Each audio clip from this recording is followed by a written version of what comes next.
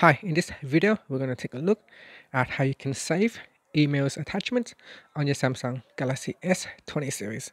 Now first, tap on the home key to go back to your home screen and then swipe up. Next, tap on email in the app screen.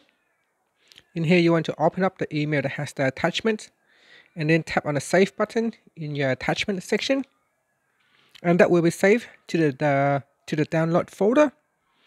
So here, if you want later on to open up that files, you want to swipe up on your home screen and then tap on the Samsung folder. Next, tap on My Files.